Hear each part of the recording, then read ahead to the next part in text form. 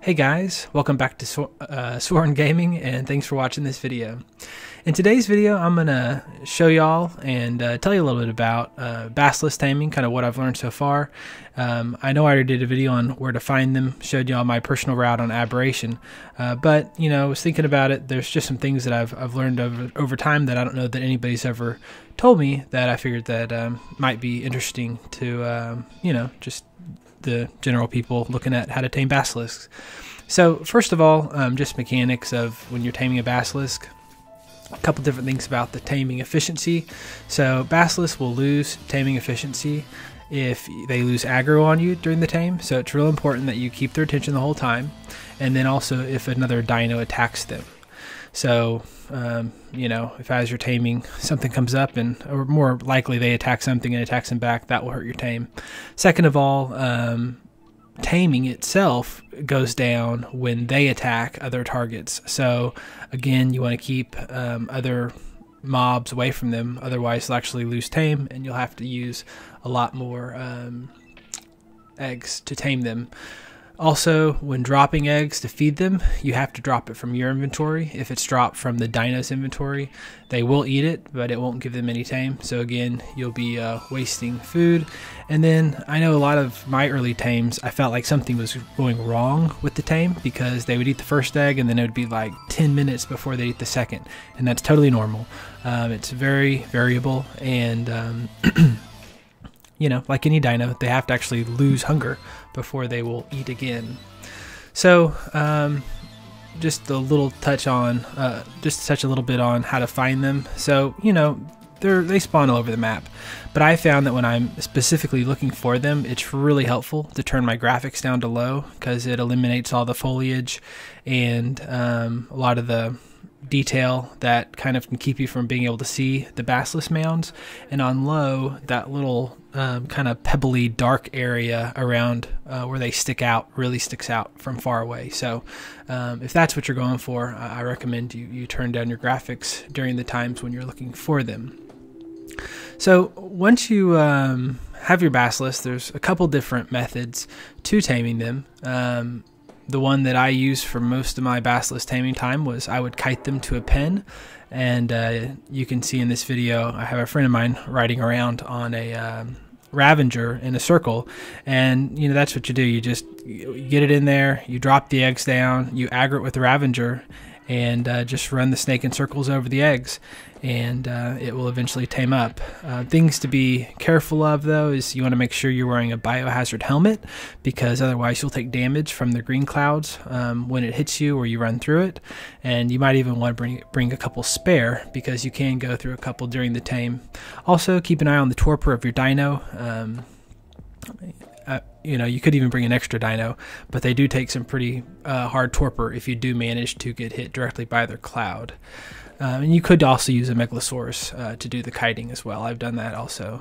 The other option, if you don't want to have a pin or it's not feasible based on where the basilisk is, you can also simply kite it in place. In that case, you're going to need to clear the area of all the mobs.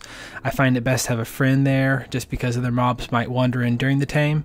But you clear out all the mobs and then put your eggs out, and then again just kind of kite the basilisks in a circle. Again, I find Ravager is probably the best animal for that, just for its nimbleness and able to jump to avoid the green globs, and they have good stamina management and good weight, so you can carry the eggs with you when you get there. But really the reason I wanted to make this video was a method that I recently became aware of and had a chance to test earlier tonight, and that is actually bringing a Megalania to Aberration. And I know it's kind of crazy because they don't have Megalania in Aberration, and typically you can't bring or animals with an aberrant counterpart to there, but for whatever reason you can. And as you can see in the video, you can use a Megalania to essentially grab aggro on the basilisk, climb up a wall above it, and you kind of have to position yourself in such a way that you're not getting nailed by the green globs. But you know, after a couple shots you can kind of figure out where that spot is. It will either hit the wall below you and won't hurt you, or it will shoot straight up, which it did once in this video. And yeah, it just holds aggro the whole time. The eggs are sitting right below it and it just eats them, and then you're done. And I really think that this is probably the best method that I've found so far, and just highly recommend it. So as you can see in this video, we were just doing it for testing purposes. We just did a 20. He ate 4 eggs, perfect taming efficiency, and worked great. But yeah, hope you guys enjoyed this video, and if you have any questions, please feel free to leave a comment. Maybe here.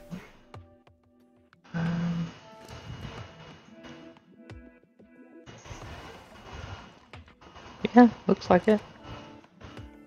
At least unless he moves.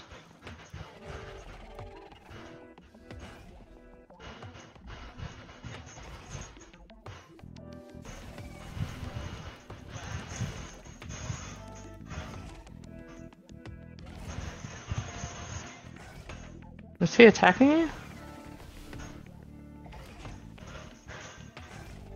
Not appear to be.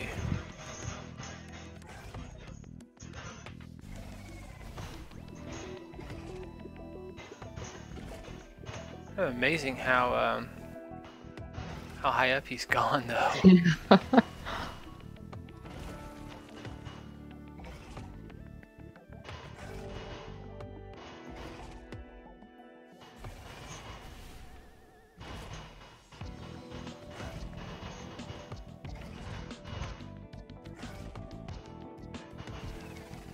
Are you able to see the taming from there? No. Oh yeah, he's 25% tamed. He's ate 1 egg.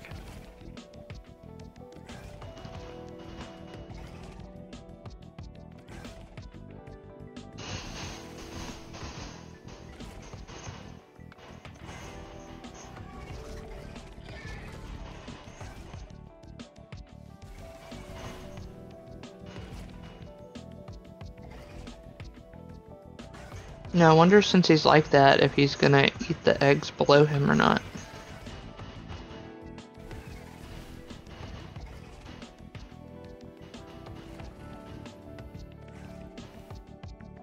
I might have just eaten 1. Yeah, I think he did.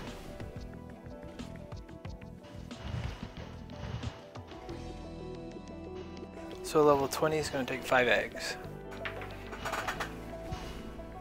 Make sure my armor is not taking damage. It's not.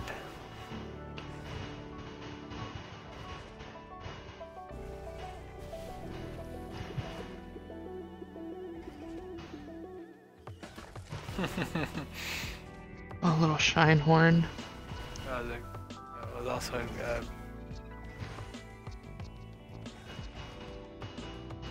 see another one? Mm-hmm. It's 25%?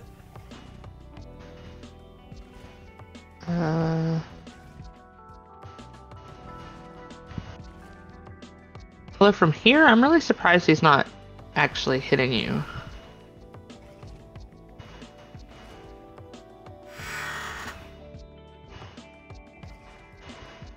Because he looks like he should be. Oh, I should,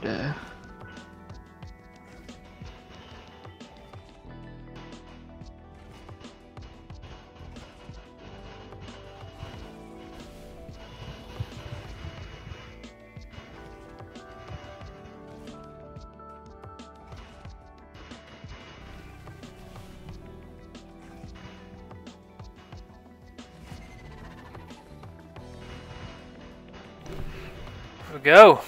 Nice.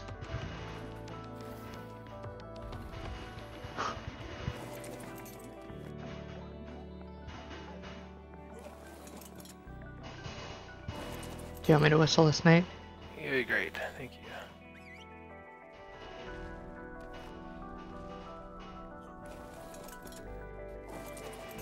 It looks like he ate only 4 eggs.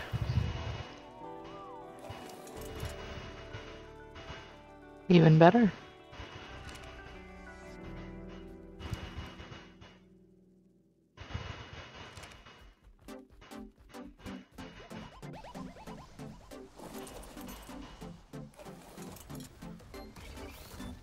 Oh, it can. GG. Yeah, this is like rock drake taming station right here.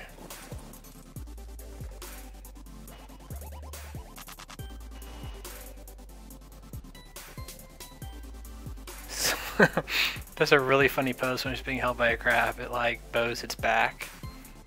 It's like floating. I think I need to see this.